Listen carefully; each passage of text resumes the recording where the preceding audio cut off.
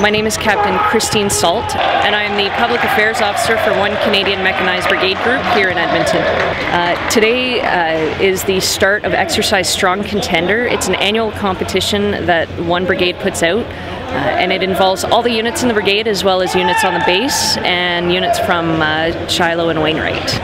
All the units come together, they compete against each other, they compete with each other, and the intent is to help build the cohesion in the new year after a bit of a break, get people back into the swing of things, and add a bit of fun into the training environment.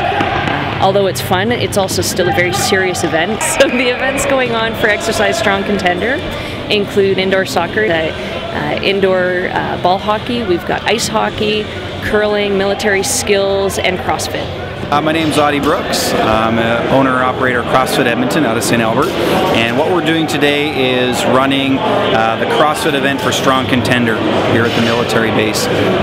CrossFit is a program that challenges all aspects of fitness, things like strength, power, cardiovascular fitness, and interestingly enough, it's also a sporting event.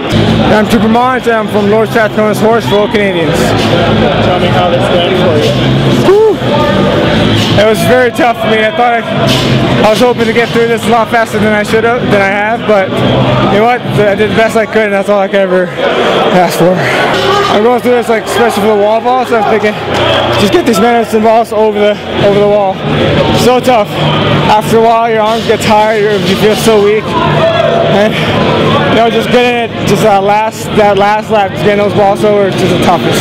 Oh, after the wall balls, those weights felt like 1,000 pounds. It was just so heavy. It took so long to get over it, but I'm just glad I got through it.